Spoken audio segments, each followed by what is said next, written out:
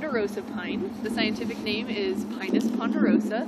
Ponderosa is Latin for heavy or massive, which refers to the very large size that ponderosas get at maturity.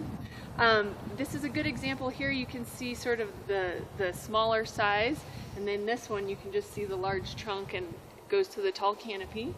We see ponderosa pines in the foothills and mountains of Colorado, typically up to about 9,000 feet.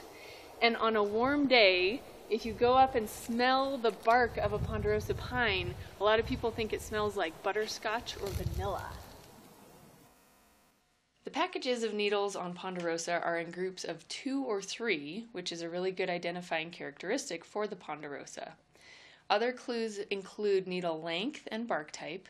The ponderosa pine needles are pretty long, and they're usually about 3 to 5 inches long.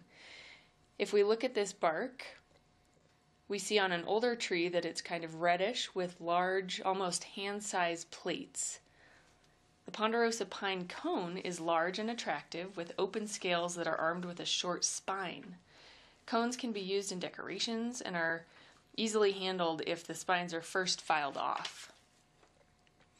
The ponderosa is a really valuable specimen tree. It can reach 45 or more feet when mature, and it has a broad, rounded shape with a spreading crown.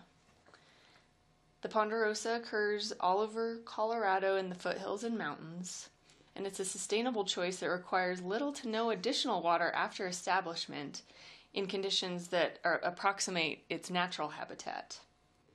The ponderosa pine is naturally adapted to Colorado's drought-prone climate, so in a managed landscape, it can be considered drought-tolerant.